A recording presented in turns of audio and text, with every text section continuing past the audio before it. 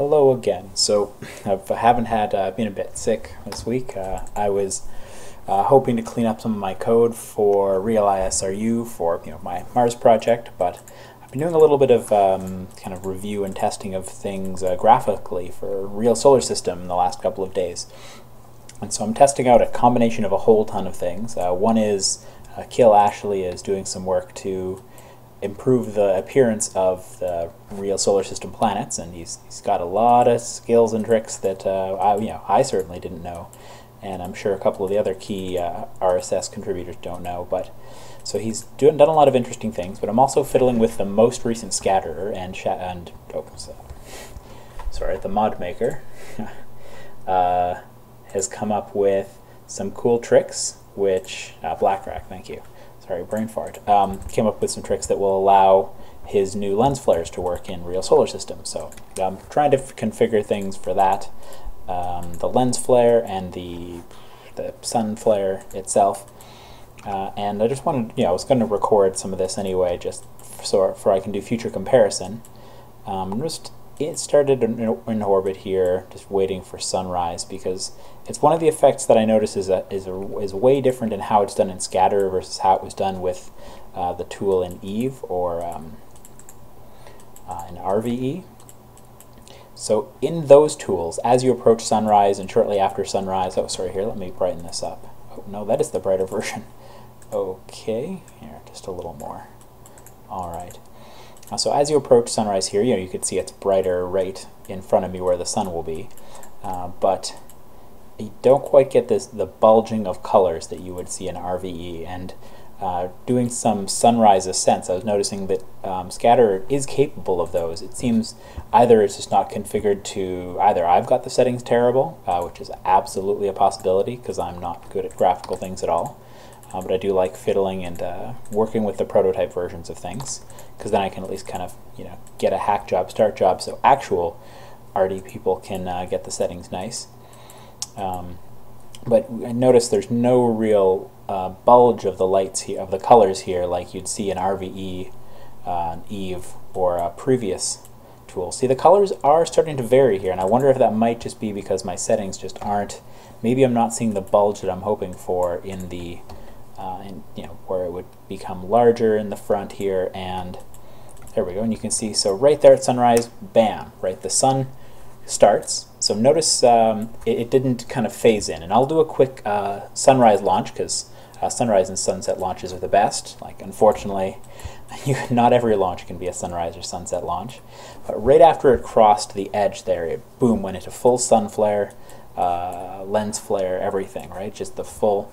Now I wish that would fade in just a little bit at the edge, even though it doesn't take much time, even if it was exaggerated a bit, how it fades between the little basic sphere and this. Just little things that would make it a little more like RVE, but like some of the things I did like out of that. So as you can see I've got the flare and the sun kind of scaled here. Now one thing I absolutely need to tweak with, and anybody else can figure it out, be my guest. I'll post my configs, maybe not right when I post this video, but shortly after. So notice when the sun's at the edge there, so smaller circle. I would like it a little larger, but I need to figure out exactly which setting that is. And then as you move it right in front of you, it really grows. It almost feels like it's a logarithmic scale, because here it doesn't feel like I'm getting much growth. And then I move it right in front of me, and there. So I don't have RVE installed. I am just fiddling with Kill Ashley's new RSS Earth setup, and the new scatter, which BlackRack made some changes in the most recent version. Thanks Thason for giving him actual information and logs when I was too sick and lazy to give him real info. But I really do love how scatter kind of fades the colors at the edge here, but right in front of you I kind of wish the colors would bulge out, and there would be a bit of time lag as the crest of the horizon between the smaller version of the sun and the big one. And you'll see what I mean when I do a dawn launch. So I'm hoping to time this, because in new RSS we've got some new atmosphere data calculated. So the point at which we kill the atmosphere, it ends at 140 kilometers. Here, let me just turn this back down a little bit, how I had it before. So you can go between two settings by middle clicking. Ambient light adjust, very awesome tool for YouTube and for Play. So I'm hoping that, so 140 is where the atmosphere will start, and so these are the Andes, by the way, I think that's the name anyway, this large mountain chain. Maybe it's not called the Andes up there. I'm definitely ignorant of my South American geography. So 140 atmosphere kicks in, and 100 kilometers is when the PQS scaled space transition happens. So the same kind of hackish thing I set up before, and people seem to make good use of it, where you just jump right from PQS to scaled space. So Kill actually made things look a lot better if you don't do that. Still, Scatter does, it's not Scatter's fault, it's just some effect when the PQS scaled space, basically in space versus ground, transition occurs, everything fades to an unusual white, and that's not what you're seeing here. The Scatter actually starting to kick in as you approach the ground. Ooh, don't have any idea what that is. I wonder if that's an Easter egg or something. No clue. Or a glitch. Anyway, so yeah, Scatter has these new features, so I'm hoping, so you'll see what the transition currently looks like as we cross the 100 kilometers. I probably have these effects tuned a little cartoonily, because I was trying to get that effect while in space. But it seems like a lot of these settings only really take effect when you're in this towards the ground PQS mode. But I don't know, maybe it's actually just the way I've got these set up. Like maybe it's just the difference between these two values that's the big difference. Maybe. I took some pictures with some notes so I can try to figure out really what the difference is, but obviously other people actually understand what's going on there, or just more creative and experimental than me. So if you come up with a neat way to make during sunrise it look a bit more like this, where the light bulges out, and of course it would be more color during sunrise, please share those settings, the forum or on YouTube or anywhere. It'd be awesome to see that. And even if it's just for stock, just seeing that function might be enough that me or somebody else can figure it out for real solar systems. You can see the sun still does that. When I move that towards that being right in front of me versus away, the sun grows and shrinks. And there you saw the rough transition between scaled space and PQS. But the alternative is also a bit rough, where it kind of gets white and faded between the two. I'm noticing a little more weird atmosphere edge here, but I think that might just be because I don't have the let's see, I don't have the exposures tuned to be the same. Meh, that didn't fix it, but whatever. Sun rim orbit exposure 15, 15, 15, let's say. No, whatever. It's just another trick that needs to be figured out, but no worry. Right now I'm in OpenGL, and maybe that won't occur in DX9 because hopefully soon enough we'll all be on 1.1 anyway. So we're approaching the ground. We're below that transition. So yeah, I feel like things are a lot more colorful. You can actually start to see the height. Just some of the changes you can see in the that Kill Ashley made to the real solar system, Earth, and he made changes to other planets. Mars looks fantastically better. You'll see it in my Mars videos. There's actual dunes. You can actually see the ground as you're approaching it. It's everything I was kind of hoping to be able to make, and thankfully somebody who actually already knew Copernicus started doing that. So anyway, as we approach the ground here, you can see it's got texture. It's just, I feel like it looks a lot better. It still needs some tweaking maybe. In some spots the colors might be a little extreme or cartoonish, but whatever. It's part of the process of making it better, and I think it's astoundingly better than it was before. So now I'm just going to do a quick, basically redo that launch from the beginning, from, I think it's before sunrise, technically, on the ground, when I started it. Come on, load. I need to set up a new fresh install.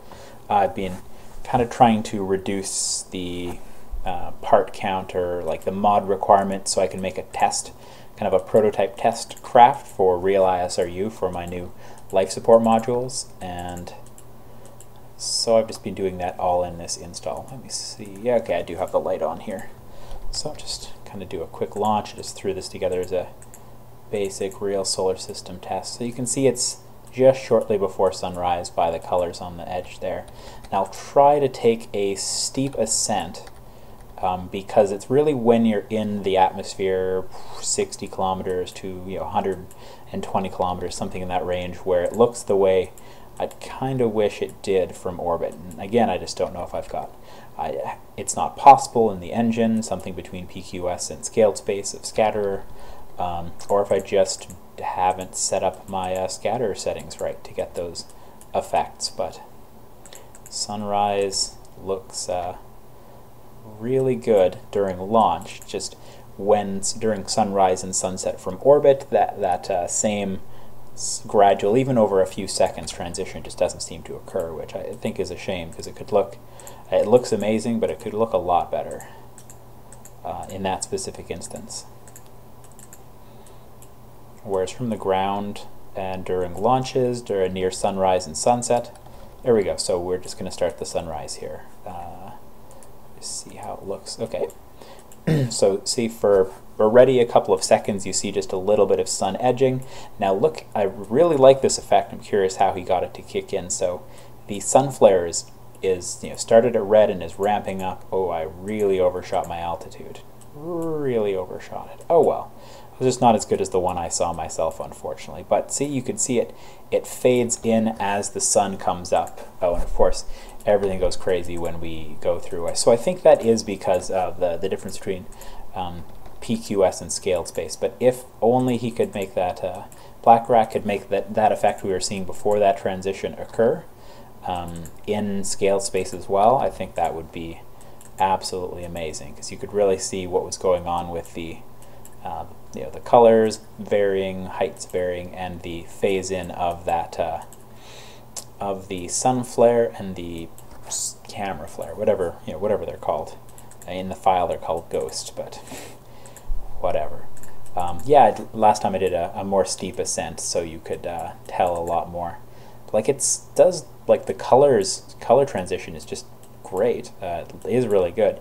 Just I'd expect there to be a bit more of a bulge of the sunlight colors at the edge there, and you can definitely see it during launch. You know what? I've still got a couple minutes here. Let me try to come in low again, because I don't need to get into orbit. I'm just trying to show off what how the atmosphere change looks as you go up. I'm going to give it another quick shot.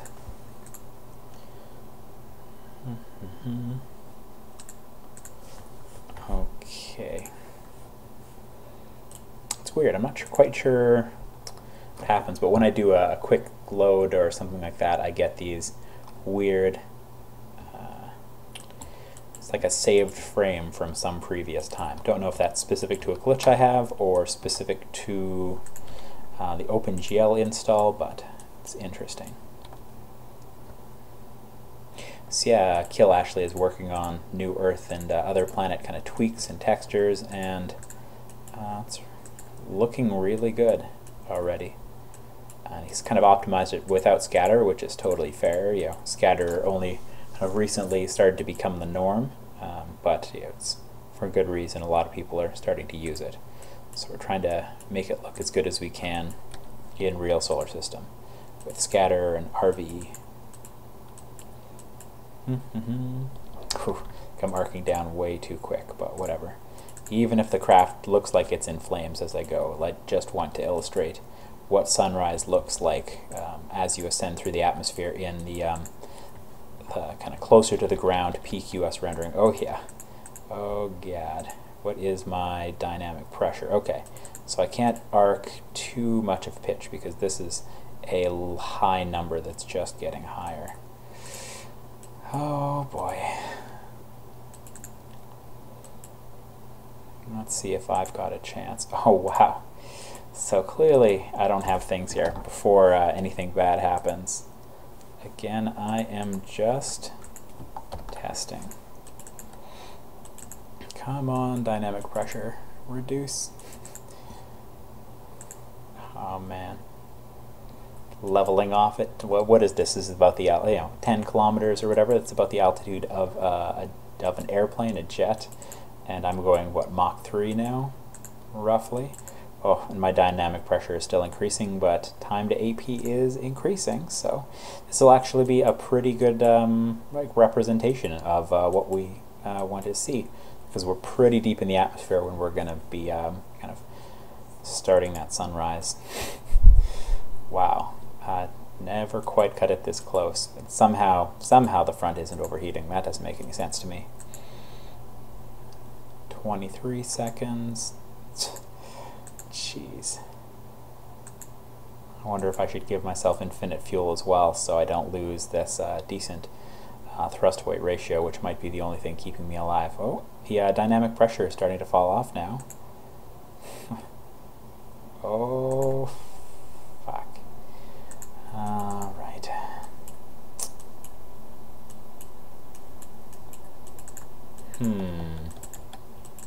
Well, we're slowing down, so we may as well cheat because we can.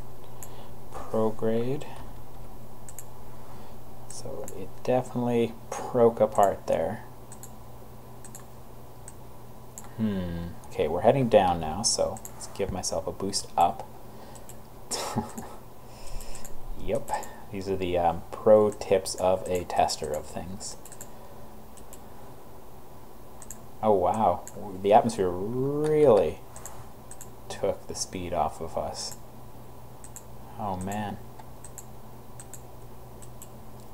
So let's see, prograde up. Prograde is mostly up now. Anyway, unfortunately I didn't do a good test that time either. It's gonna, well,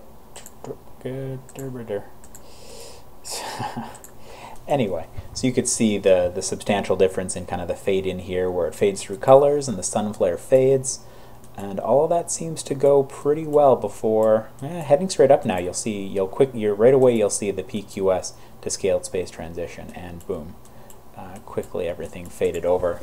So I set that to happen really quick because that's kind of what we want for RVE, so we don't get crazy fade over.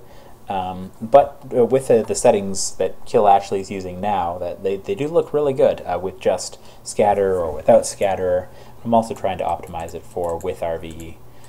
So anyway, thanks for watching the video. I'll post my configs for this. If you make any improvements to them, by all means share them on the forum or here.